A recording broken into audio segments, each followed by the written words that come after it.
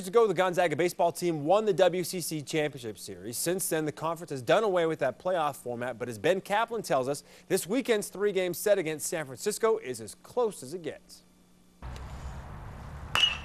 18 conference games played, 2 teams left.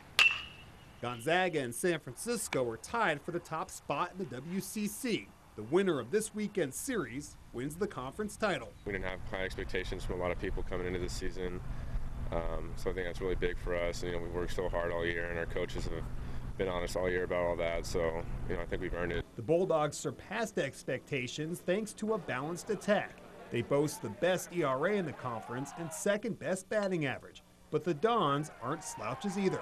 They've got some older guys that have been, through the ringer, and if you look at what they've done in league, they're just incredibly resilient. They've won 5 or 6 games in their last at bat and/or extra innings, so I think they're a pretty tough, competitive team. But much less so away from home.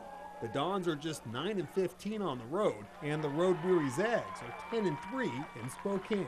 Since we've been on the road so much this year and just came off of basically a 13-day road trip, it's really nice to be at home and get some rest and practice and play in front of our home crowd. We definitely are going to use this to our advantage, and hope we have a lot of fans come out to this weekend series and supporting the team and give them what they want. A chance to celebrate a second conference title in the last 3 seasons.